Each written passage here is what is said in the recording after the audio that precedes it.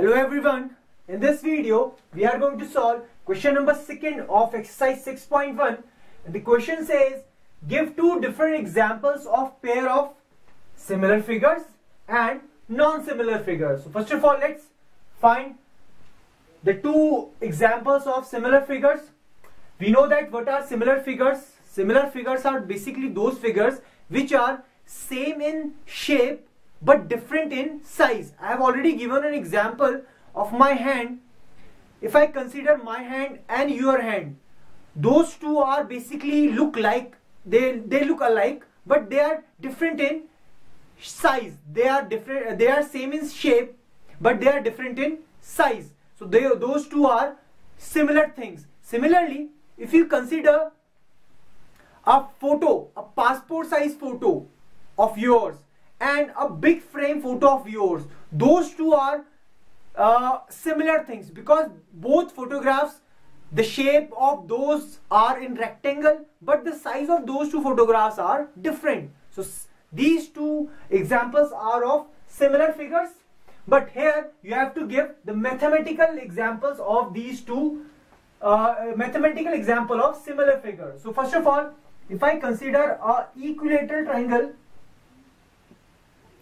of side 2, 2 and 2 centimeter, these sides are in centimeters, and if I look this in a magnifying glass and I increase the dimension of this twice, means I am looking this triangle into a magnifying glass and this looks like this, which is 4 centimeter of side. So I will say that this side, this triangle and this triangles are similar triangles because this same triangle has been magnified to twice of this triangle, means the shape will remain the same but the size has been increased 2 times, means the size is in proportion. Similarly, if I consider another example of a square, and I am saying the sides of this square are 2 centimeter each, and again if I see this figure in a magnifying glass and I increase the side of this to 6, 6, 6 and 6. So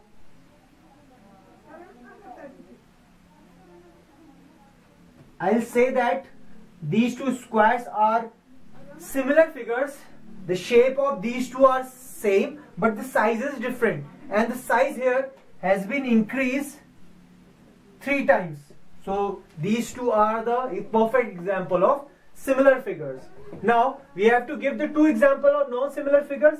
This you can see around you as well, but here we have to give the mathematical examples. So if I consider a square of side 2, 2, 2, 2 and a triangle of side 2, 2, 2. So these two are non-similar figures because neither the shape nor the size of these two are same. Now again if I consider a rectangle of side 4, 4 and 3 and 3 and a trapezium of side, this is 2, this is 3, this is 4 and this is 1.5.